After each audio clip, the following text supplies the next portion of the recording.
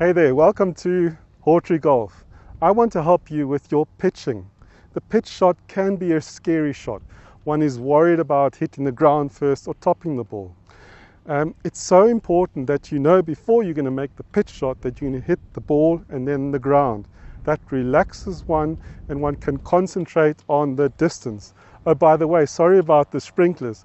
This course, I'm in the north of South Africa at the moment. It's so hot, so dry. We need the water. And what the sprinkler has done, it's made the green really soft. So I've got to hit the ball right to the flag. It'll stop quickly. Okay, so pitch shot is the right shot here for me. So this is how you should pitch. This will help you. This will give you confidence.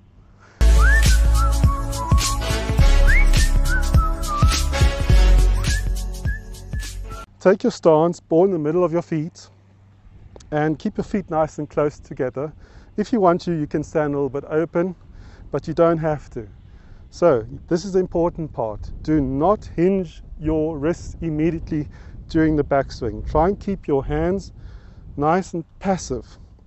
Then once you get to this point, you want to start the downswing with a slight weight transfer and turning of the body. Please don't do that. Just a slight one and turning. Now, if you hold the club lightly enough, something very interesting and important will happen. You will hinge automatically. The angle between my left arm and shaft will automatically become smaller, which is great because now we can release the hands and the club through the ball. That has quite a few advantages. Number one, acceleration, great. And number two, you'll hit the ball a lot later. Let me do it once. Okay, quiet hands, turn. I'll do it again.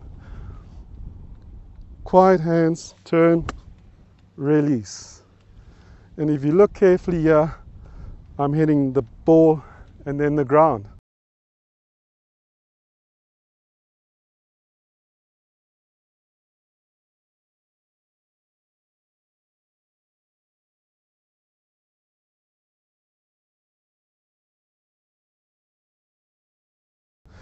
Okay, so let's see how close I can get to the target. So you see I stand a little bit open, quiet hands. I start with a slight body turn.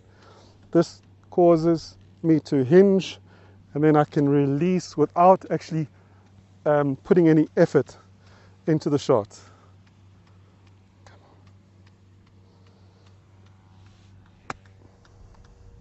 Fly.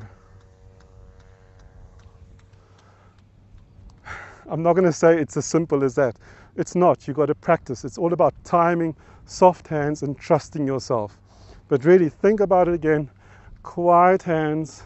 Start with your body as you always should. And let that happen, because from there, you'll have speed, a really good timed release. Thanks a lot for watching. If you've liked this video, please subscribe to my channel. As you can see, it's a baby channel. I'd also love your thumbs up. Bye.